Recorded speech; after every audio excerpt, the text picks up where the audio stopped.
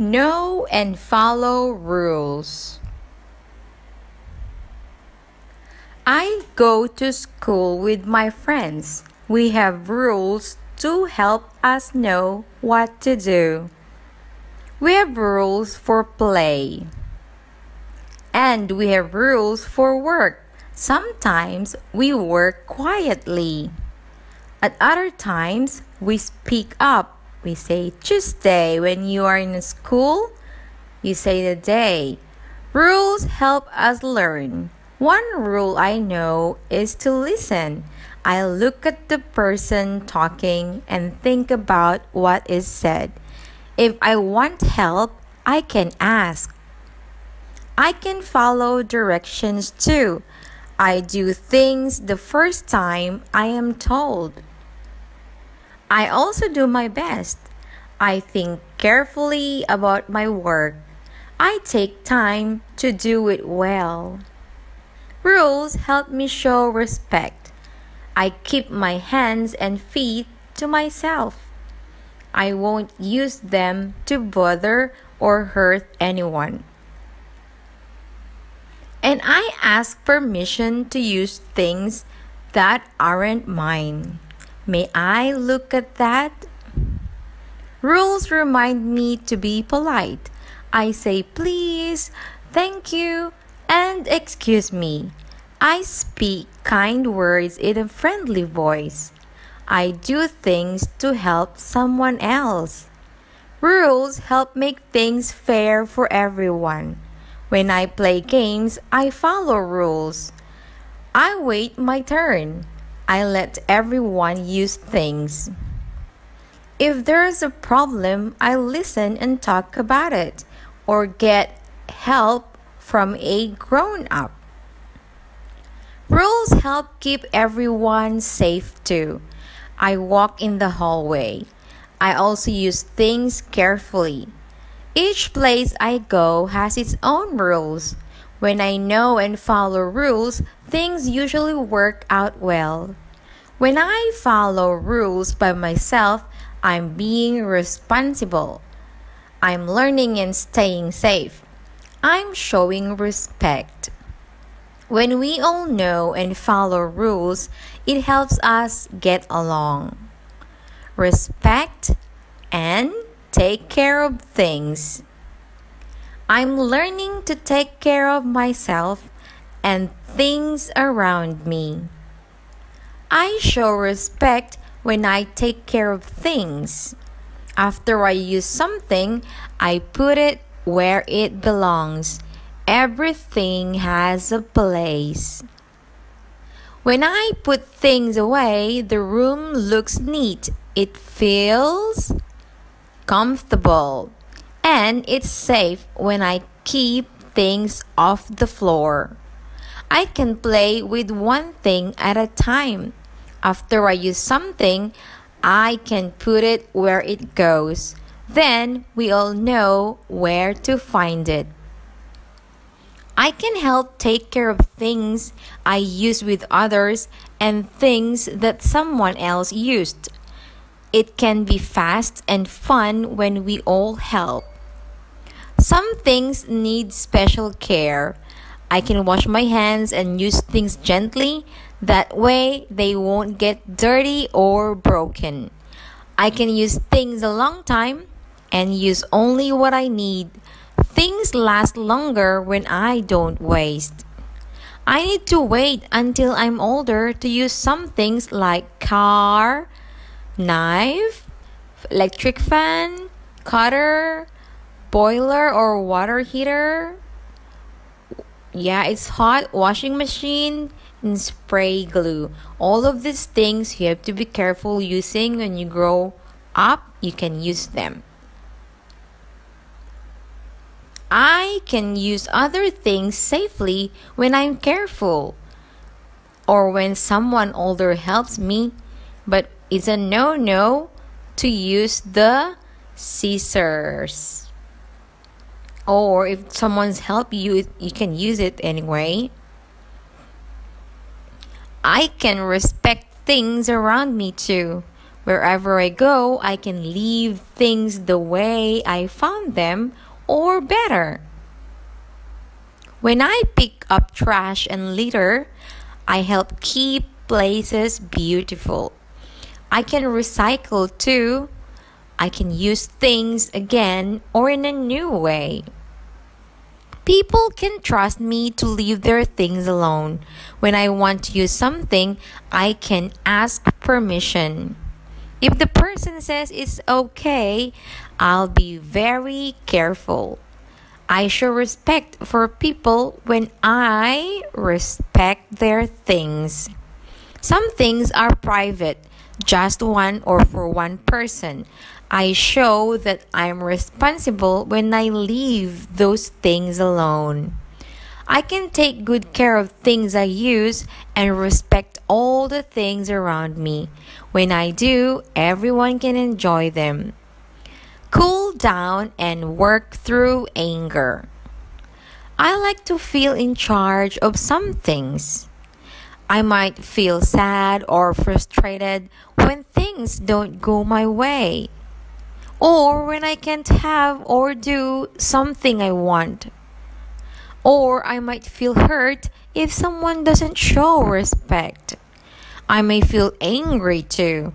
I might have a hot face, tense muscles, a fast heartbeat, or loud breathing. Sometimes I feel like exploding with my hands, feet, or mouth, like you want to punch someone like this. But hitting, kicking, and using mean words can hurt people and their feelings. That's not okay. No punching, no kicking, no shouting or saying mean words. It's not good to do that. Losing my temper won't help me or anyone else. It can cause more anger and hurt. Keeping my anger shut inside me won't make things better either. All of my feelings are okay. I can admit when I feel angry. I feel mad. I can learn from my anger and find a way to work through it. First, I can take some deep breaths or count to 10 to calm down. I can stop and think before I say or do something I may feel sorry about later. I can cool down, take a deep breath.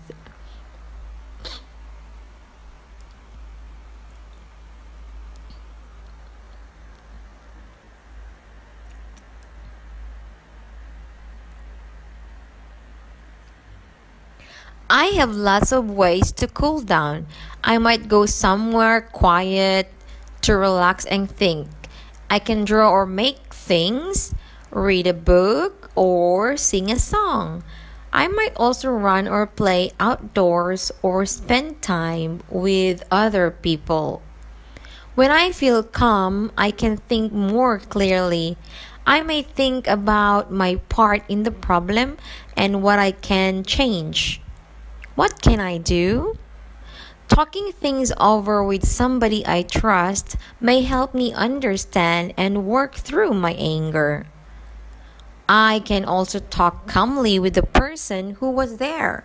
I can show respect as I tell how I feel and what I want. I can also listen and try to understand the other person's view.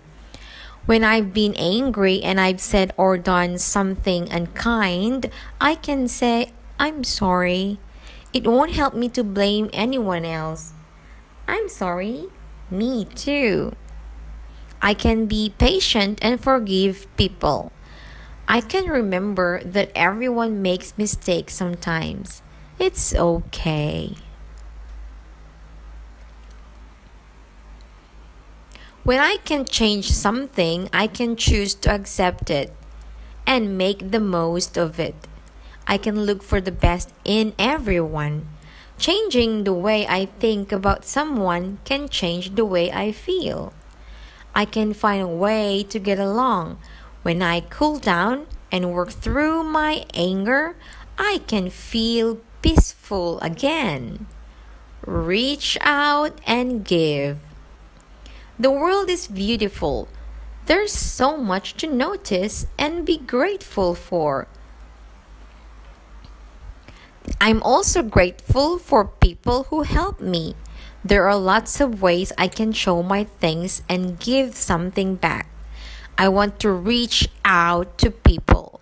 I can be generous. You can give donations to the needy or to the children or orphans. Being generous can take time. I might help someone without being asked. Or I might make something for someone I care about. Or spend some time with that person. I like to join in a volunteer. It feels good when I work to make things better. There are lots of ways to be generous. I can notice what someone might need or want. Then I can say and do kind things that might help, like what you can see in the picture. The boy helps the girl reach the fountain or water fountain to drink. I can share my things, my time, and my talents. I can help someone smile just by being me and doing things I can do. When I see a need, I can sometimes help right away. At other times, I can get permission first. I can give service by myself or with other people. My little bit can be part of something bigger. I can reach out to people I know at home, at school, and in my community. I can even help people I've never met who live in other parts of the world. My kind act may help one person or many. When I give to someone else, I may need to give up something for myself. I think it's worth doing when I imagine how the person might feel.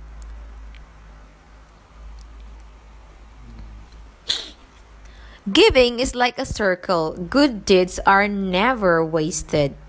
When I do a favor for someone, that person might help somebody else. Kindness may even come back to me.